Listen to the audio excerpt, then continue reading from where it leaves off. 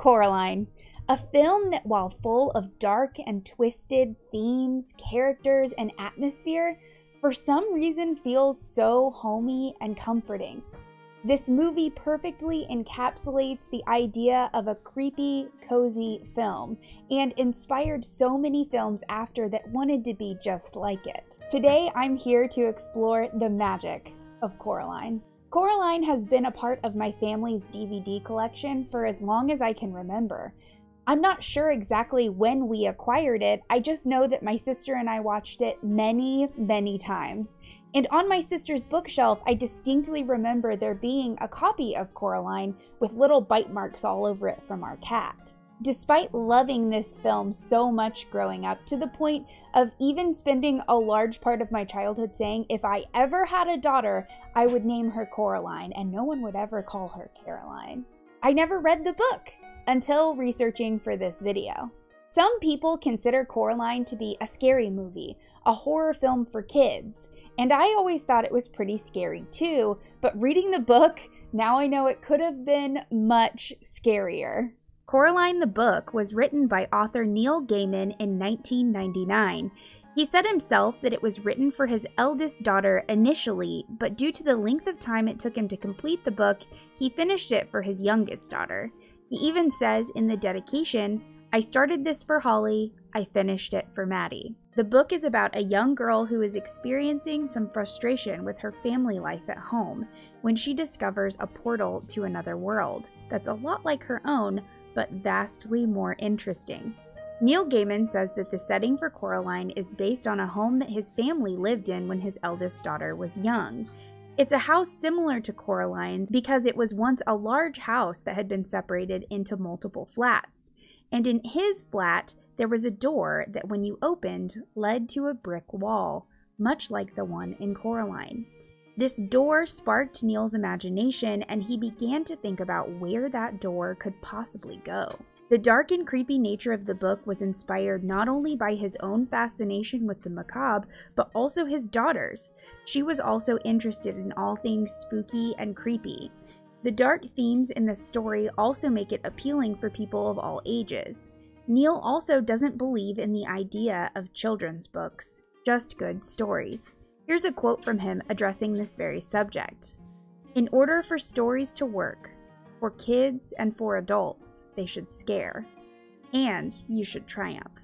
There's no point in triumphing over evil if the evil isn't scary." The book is considered a novella due to it only being 160 pages long, and it's a very short story which you can read in about 3 hours depending upon your speed. The story feels pretty complete with the ending, but it does feel as if you're dropped into the story suddenly that's already in progress. Within the first 7 pages, Coraline has already opened the not-so-little door, and this is where I'd like to explore some of the differences between the book and the movie. In the book, there's a very short introduction. Coraline has already been transported into the other world within just a few pages of the book, and also very early on in the book, after her first visit with the other mother, her parents have already gone missing. This makes me appreciate the exposition in the beginning of the film where we get to see the Pink Palace and get a feel for her parents, what they do for work. In the book, her father's work is only mentioned briefly as something on computers, and Coraline's parents are not fully fleshed out characters. Neil Gaiman may have done this purposefully so kids reading could more easily put themselves in Coraline's shoes and relate to the idea of parents being too busy for their kids, without going into specifics. In the film, we also get an introduction to everyone that lives in and near the Pink Palace. The neighbors are described in much less detail in the book. Coraline never enters Babinski's flat in the book, and doesn't even learn his name until the last few pages of the book, and it's Mr. Bobo. The wonders in the book are also very different. Instead of an honestly borderline inappropriate and kind of disturbing burlesque fine art performance as we see with Mrs. Spink and Miss Forcible in the film, in the book their performance is more of a magician or circus type performance with a dagger-throwing feat at Coraline's head. During this scene in the book, Coraline is given a small box of chocolates for her participation in the performance, which I strongly suspect are bugs, as it specifically says she's eating them in the dark and can't really see what they are. Oh, and the Scotty dogs can talk. There are no adorable mice in the book. They are instead just rats that sing to Coraline in a chorus very creepily. And Coraline does not go to Babinski's flat to see the rats perform. I prefer the book version of events with the old dingbat neighbors, but I very much prefer the movie's version of the mouse circus. Unfortunately, one of my favorite scenes in the movie was actually just made up for the movie, and that's the beautiful garden scene. Overall, the other father is given much more personality and character in the film than in the book, as he tries desperately to help Coraline against the other mother's wishes, and in the book, this isn't a thing. He's punished by the other mother for saying too much by being turned into a blob of dough, but he wasn't intentionally trying to help Coraline. In fact, he continues to do the other mother's bidding long after his punishment and attempts to attack Coraline. When researching for this video, I found out that Neil Gaiman initially named her Caroline, and he kept making the same typo and typing it as Coraline. And he said the longer he looked at it, the more he knew that that had to be someone's name, and that's where her name came from. One of my favorite characters in the movie is Wybie. He does not appear in the book, and he's only in the film. The director, Henry Selick, says that he added him so Coraline would have someone to talk to and bounce ideas off of, as there's many times in the book where Coraline is thinking or talking to herself, and it wouldn't have translated as well to film. I love his addition to the film. He not only fills out more time, but gives us someone else to root for and stand by Coraline's side. He's one of the few things that we see in the other world that feels comforting and not unsettling. In the book, the other world feels wrong from the start. Coraline describes things as being more interesting, but not exactly better. Like her bedroom, for example. In the other world, the walls are green and pink. And they're not colors she would have picked for herself, but definitely more interesting than her room in her real house. The director, Henry Selick, did this intentionally. He wanted to give a slow swell of horror elements and make the other world more appealing in the beginning of the film, which was an excellent choice. In the book, Coraline is never tempted to stay in the other world, and never remotely falls for the other mother's tricks. So her being so amazed by it in the film during her first visit adds a layer of complexity and conflict that's not present in the book. One way that Henry Selick accomplished this was by making Coraline's other mother and father nearly identical to her real parents. The only real distinction in the beginning of the film is the button eyes and the other mother's ever-moving fingers. In the book, Coraline notes differences in their appearances from the very beginning, including the other mother being paler, taller, and having 2 long teeth and fingers. Selick's choice to make the other mother look more identical to her real mom in the beginning of the film makes it that much more disturbing when she transforms into her true form later. When writing the screenplay for the film, at first, Henry Selick was working closely with Neil Gaiman and speaking to him often, and this wasn't working. He was struggling to achieve a full-length film and trying too hard to stay true to the original source material. At some point in the early development when he was struggling, Neil Gaiman told him they needed to stop talking so Henry Selick could come up with his own vision and stop worrying so much about Neil's input and staying true to the book, and this turned out to be a great success. Gaiman was thrilled with the final result and initially didn't see how Selick could make such a short story into a full-length film. To this day, Neil Gaiman says Coraline is his favorite film or visual adaptation of any of his works. This strategy had worked well for Henry Selick in the past with Nightmare Before Christmas. It was written by Tim Burton, and he was in a completely different city at the time of the creation of the film, working on Batman. And Selick has said that that level of trust and allowing him to develop his own vision for the project is what allowed it to be successful. When researching for this video, I was awestruck at the behind-the-scenes footage of the stop-motion animation and the sheer scale of some of the sets. Seeing the crew walking through them or climbing atop them really gives you a new appreciation for the scale of this project. It was filmed in a massive warehouse, and at one point they had up to 30 sets all operating simultaneously. This not only gave me a new appreciation for the film, but so many that came out during this time. I didn't even realize it until diving into this medium that I love stop motion animation, and I've always had a fondness for it. Around the time of this movie release, I was also obsessed with Wallace and Gromit and The Curse of the Were-Rabbit and Chicken Run. Even into adulthood, I've continued to adore movies in this genre like The Fantastic Mr. Fox or Isle of Dogs. They're total masterpieces. Now knowing what a spectacular labor of love these films are, I love them even more. One example I read was to create a simple dialogue scene for Coraline. Over 100 different faces were used to create her different expressions. If you're interested in seeing more behind the scenes of how Coraline was made and exactly what processes they used to execute the stop motion animation style, Leica Studios, which is the production company that made Coraline, has a video series on their YouTube channel that shows in greater detail the extensive attention to detail and the importance of the minutiae of creating these spectacular scenes in Coraline. One of the videos in particular shows 7 to 8 minutes worth of work that goes into animating a single frame, and it goes on to explain that there are 24 frames in every single second of the movie. Isn't that incredible? Something else that's really special about the stop motion animation in Coraline is the costume design.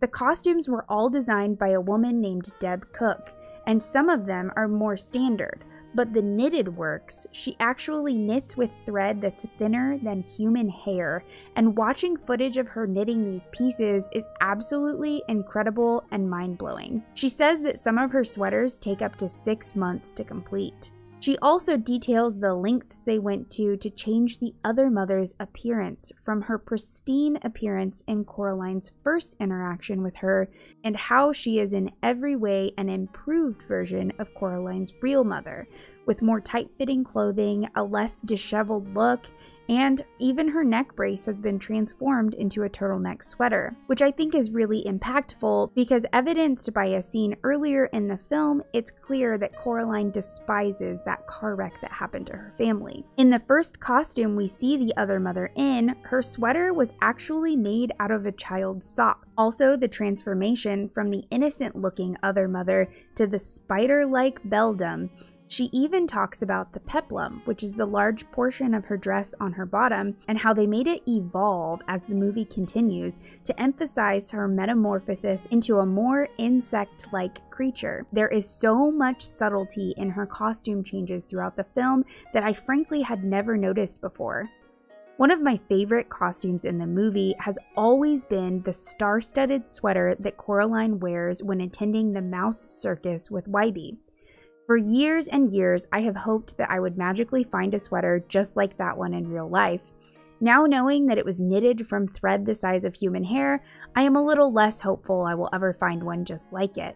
Although I have managed to find the Swampers and raincoat just like hers. Knowing what I know now, going back and watching a scene such as the one where Coraline accidentally turned on the shower and got her hair wet, just looking at that scene, I can now appreciate exactly how many people it took to make that vision a reality.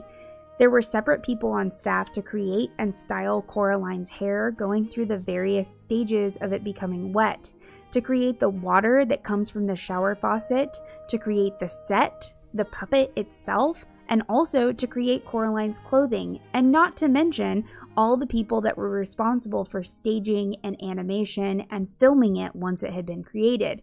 Honestly, there are probably even more roles that I'm not even thinking of. It's easy to see when watching something special if it was a labor of love, and indeed I do feel that way when watching Coraline.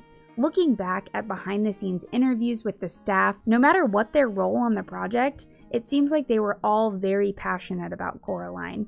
And it's easy to see from watching Coraline that Henry Selick had a great amount of care for this project, and he had a very unique voice and distinct vision too. Something special about this is when watching The Nightmare Before Christmas, probably his most well-known movie, it's easy to see that he's doing his best to mimic Tim Burton's style, which he does spectacularly well.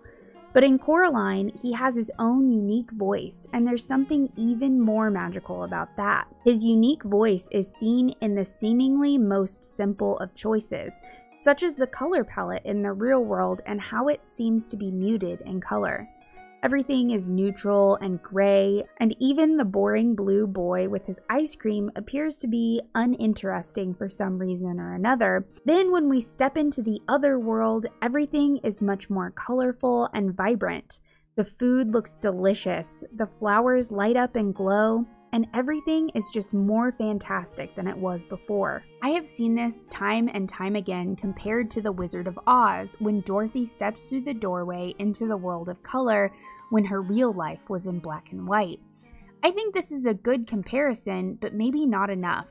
Coraline is even more fantastic and is even more of an amazing artistic choice in the differences because it's not as stark as black and white to color. It's more subtle, and the subtlety makes it easier to digest, harder to consciously realize, and overall a much more intelligent artistic choice. Watching this film again through the lens of research and taking notes, trying to remember as many things as I could to make the video and make it all make sense, I noticed something really cool that I think is a perfect example of the difference between the real world and the other world. It's the scene towards the beginning of the movie when Coraline is placing seed packets in the window and talking to her mom about how she wants to plant them so they'll be growing by the time her friends come to visit her. I think that this is a perfect example of seeing the world through the eyes of a child. When you're a kid, it's hard to understand priorities, time management, and why your parents could possibly think that typing on their computers is more important than starting the garden you've been waiting for a long time. But in the other world, the garden is already completely in bloom. Everything is perfect and beautiful, and Coraline is amazed and awestruck when she sees it. I think that this illustrates that when we're kids, we have a tendency to want everything right now and never want to wait or work for it. And she sees the beautiful garden that she didn't have to do anything to create. It's already there right in front of her. And I think that teaches her a powerful lesson. That doing things on your own and waiting and taking time to do them the right way is more impactful and more satisfying. We see this at the end of the movie when she's planting the garden with all of her family and friends. They're planting tulips, not even the flowers or vegetables that she chose at the beginning of the movie, but she's so much happier to be doing it with the people that love and care about her. This is an important lesson to learn in life, and one I don't think necessarily that Neil Gaiman intended for us to learn in the book. I really think that this is a Henry Selick specific theme that he introduced, but it's one that's so beautiful. Off subject, but while we're talking about the scene where she puts the seeds in the window, have you ever noticed that the seeds that she puts in the windowsill are all the flowers and vegetables that you see again later in the beautiful garden in the other world? Speaking of things that Henry Selick added to the movie, let's talk about how the other mother could have possibly known that Coraline wanted those specific plants in her garden. Well, it's the doll. In the movie, the doll acts as a spy, and we see the other mother sewing it to look exactly like Coraline in the beginning, changing it from how it used to look, which was Wybie's great aunt, one of the ghost children that we see later. I think that the doll was added to give more weight to the feelings of childhood in the movie. We see in a few scenes during the beginning of the movie that Coraline is interacting with her parents or becoming frustrated, then she will turn to the doll and speak to it, or the scene where they're all sitting down for dinner and she sits the Coraline doll in a chair right next to her as if she was a real person. I think that that symbolizes the stage of life that Coraline is in, that pre-adolescent stage where girls begin to figure out their independence and find their own voice, and want to be treated like an adult, but they're still childlike enough to want to play with dolls. In the book, the other mother has spies as well, but her spies are the rats. And Henry Selick's desire to keep the movie more playful and innocent in the beginning, I think it would have been disrupted by ugly rats spying on Coraline rather than an adorable doll. The doll also serves as a warning sign later when Coraline finds the doll has been turned into her mother and father, and it gives her the clue that they've been kidnapped and are being held in the other world. Now in the book, it's never a question, because Coraline never likes the other mother. She suspects her from the beginning, and she knows that she's using it as a tactic to trick her into coming back to the world permanently. She never thinks for 1 second that the other mother is a good guy. I think that Henry Selick also worked to make Coraline more relatable in the beginning of the movie to audiences, and one of the ways he did this is by making her father's cooking disgusting. Now in the book, his cooking sounds fabulous. It describes a potato and leek stew with a tarragon garnish, and he's made it from a recipe, and Coraline says, "You've been making recipes again, haven't you?" And Neil Gaiman says that this was a reenactment of a scene that had happened with his own son in real life. Coraline in the book is just a picky eater, and later when she's in the other world, we learn that her favorite food to eat is a cheese omelet, which is a very common preferred food for picky eaters. Now, I think a lot of people can relate to being a picky eater when they were a child, but isn't it even more relatable to many people to just remember your parents being a bad cook and having to eat disgusting food? Another change that Henry Selick made is that the other mother is not helpful to Coraline in the end. In the end of the book, where Coraline makes a deal with her other mother, the other mother swears on her mother's grave that she will hold up her end of the bargain. If Coraline finds the ghost eyes and her parents, Coraline tells her, "I don't believe you." And the other mother says one of the creepiest things in the entire book. She says, "Well, I put her there myself, and then when she crawled out, I put her there again," reinforcing the fact that she is indeed a murderer. And instead, Coraline gets her to agree to make the deal and bet on her right hand that she will release Coraline if she's able to find the ghost children's eyes and her parents. And this is why her right hand is what comes after Coraline after she's escaped, because she lost it in the bet. Now also, these 3 wonders I've made for you, I've hidden one of the eyes, that is a made-up thing for the movie. Coraline's mother does not give her a hint, and one of the wonders, like the garden, doesn't even exist in the book. So let's explore why Henry Selick would include these things. Why would he change the bet and the negotiation and make the other mother help Coraline instead of trying to hurt her? I think overall he wanted the movie to be more along the lines of you can catch more flies with honey than you can with vinegar. And this is evident from the very beginning of Coraline's time in the other world, and it's echoed throughout the entire movie, then solidified when the other mother turns into a spider-like creature with a web. Coraline truly is her prey, or the fly, in this situation, and she time and time again attempts to entrap her with honey, sweet, sugary, beautiful things rather than vinegar. Now in the book, she uses threats of violence and kidnaps her parents right away, so it's very different. Something that was changed for the film adaptation of the story that I think is primarily for enhancing the visual appeal of the movie is towards the end of the book when the other mother's world starts to crumble and fall apart.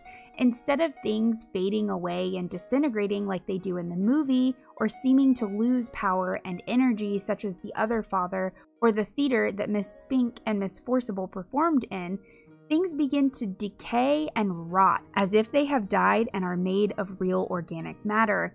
Things begin to bloat and fall apart. And not only is that going to be an unpleasant thing to look at and kind of not appropriate for kids to watch, it also just doesn't feel quite right. In this world that's meant to reflect a complete figment of Coraline's imagination, and everything is not real and fabricated by the other mother, why should we believe that it would be made out of flesh and bone?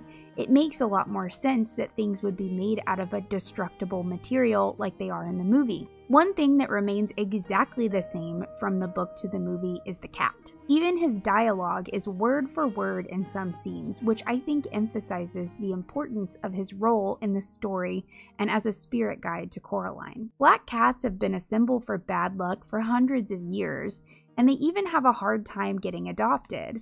As one 2013 study found, black cats, regardless of age or sex, take the longest time to adopt, followed by cats that are mostly black. Black cats were associated with witchcraft, specifically being suspected of being familiars for the witches or shape-shifting witches themselves.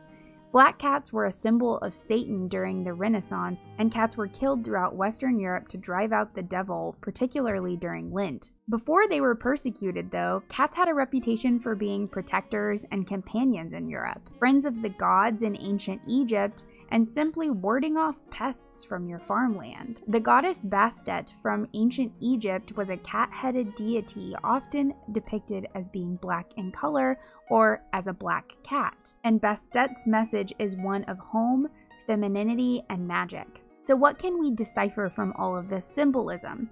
I think that the cat symbolizes Coraline's intuition and her inner voice. This is seen when in the beginning of the film, she shoos away the cat, calls it names, and associates it with this place she doesn't want to be in. While she's not listening to the cat or paying it any attention, everything seems to be going wrong. But once she starts letting the cat into her life and listening to what the cat has to say, she's able to defeat the other mother, save her parents, and free the souls of the ghost children. A metaphor for the benefits that can be found when you listen to your intuition or inner voice and stand up for what your gut is telling you. There are many more small differences between the book and the movie, such as the size of the door between the worlds, the ending of the book, and one of the ghost children is actually a fairy. I think this serves two purposes: to show how old the beldam is, and to give us a glimpse into the fairy tales and folklore that may have inspired this magical universe. More on that later. None of the other differences feel quite as important to mention as the ones we've talked about so far. Okay, so now that we've talked about the film and the book in great detail, I want to explore some of my own personal takeaways about the creepy, cozy aesthetic and why this story has such a wide-reaching appeal. The creepy, cozy aesthetic is kind of hard to define, but you know it when you see it, or rather when you feel it. Coraline encapsulates this feeling so well, from the time that she spends in her big empty house to the magical and horrific journey in the other world. Something about this movie just makes you want to put it on every gray, rainy day and curl up in a blanket while you watch it. It goes far beyond being just a Halloween movie.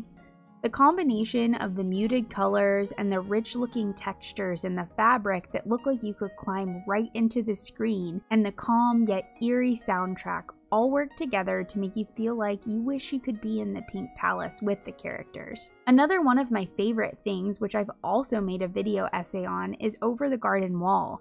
And I feel like that animated masterpiece also perfectly encapsulates this feeling and aesthetic. It seems to be rare, but I love it when a piece of media gets it just right. I don't get the same feeling from other of Selick's films like The Nightmare Before Christmas. I think part of the cozy feeling that comes with some horror is similar to the relaxing feeling of laying in bed and listening to the sounds of a thunderstorm, or watching your room light up with flashes of lightning. There's an imminent danger outside, but you know you're safe from it tucked in your bed. And the same feeling comes with watching Coraline. There's also something so relatable with Coraline and the feeling of isolation and loneliness. For the majority of the book, her only companion or help she has for most of her journey is the cat, and he's a very reluctant companion at that. When her parents have been captured and she's in her huge house all alone, there's something inviting about it, even though it should feel sad. I don't know, maybe it's a longing to be there with Coraline and explore the world with her. I've noticed through this process of making YouTube videos over the media that I love that I have a tendency to relate so strongly with adolescent or pre-adolescent girl characters in media, because it's just such a difficult and transitional time of life. It was a time in my life where I felt like I had no control over anything, and I asserted control by being rebellious, inquisitive, and contrary to all adults and authority figures in my life. For girls and women, this is universally one of the most difficult times in our lives, and often the smallest conflicts and issues can feel enormous. Something else that often happens during this stage of life is a dramatic shift in the mother-daughter relationship, usually for the worst. My father once described this time as a baby bird making the mother bird hate them so she would allow the baby bird to leave the nest. It's as if to gain autonomy and independence, adolescent girls must cause a divide between them and their mothers. Due to my experience and the understanding I have of other women's experience of this time of life, I'm truly struck in awe of the dynamic of the other mother and the ultimately happy ending and reuniting of Coraline and her mother at the end. During this time of life, being an adolescent girl, it truly feels like your mother has turned against you at times, and maybe that she's become a completely different person. But in reality, you are the one who is changing. Sometime after this transitional phase of life, it's different for different people, but eventually you come to understand your mother and where she was coming from. It's almost as if she's gone back to normal, like how we see Coraline's mom in the end of the film. Speaking about the other mother, she's referred to as a beldam in the book and in the movie. I've watched so many YouTube videos at this point where they just Google beldam and screenshot the definition and put it on screen and say it means old hag or witch. I think this is a little too surface level of a definition. If you dig deeper, beldam actually lines up way more with fairy folklore than that of witches. Fairies in folklore are often ugly creatures who cast glamour spells on themselves, or on other things to trick people. In this case, she would have been using a glamour spell to make the other world as well as herself and her creations more appealing and appear more welcoming to Coraline. It's emphasized in the original book that eating the food the other mother serves is highly dangerous, and eating it makes Coraline's head feel fuzzy and makes her less able to see through the beldam's illusions. It's also worth noting that Coraline stresses that the food seems better in the other world. This correlates to fairy folklore, as it's believed that eating the food from the fairy world is terribly dangerous, and the consequences range from being trapped in the fairy realm forever to turning into some sort of animal or never being satisfied with the food from the human realm again. The fact that the first thing that the other mother did upon Coraline's arrival was serve her a meal only proves this point further, as the food may give the other mother a certain power over Coraline. The stone that Coraline uses to look through to find the ghost children's eyes is an Ader stone. An Ader stone is a type of stone usually glassy with a naturally occurring hole through it. Such stones with holes are also known as hag stones, witch stones, or fairy stones. These stones are believed to ward off evil, and in the book, reference is made to this when Coraline clutches the stone in her hand to protect herself. Looking through the hole of an Ader stone is also believed to grant the user the ability to see through false illusions and find real things, something that Coraline did in her search for the lost children's souls and for her parents. As far as the name of the beldam herself, I love that this is a name that I've never heard in any other stories.